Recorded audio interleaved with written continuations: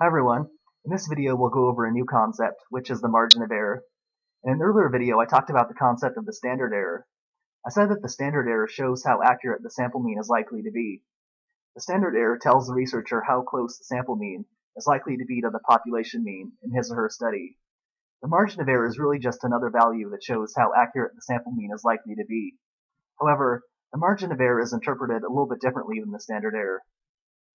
In this video, we'll go through some examples of calculating the margin of error, but before we do that, I wanted to spend some time reviewing some concepts from some earlier videos. I want to review the standard error, the z-score of a sample mean, and the central limit theorem. I want to review these concepts because these concepts will be important when we talk about the margin of error later on.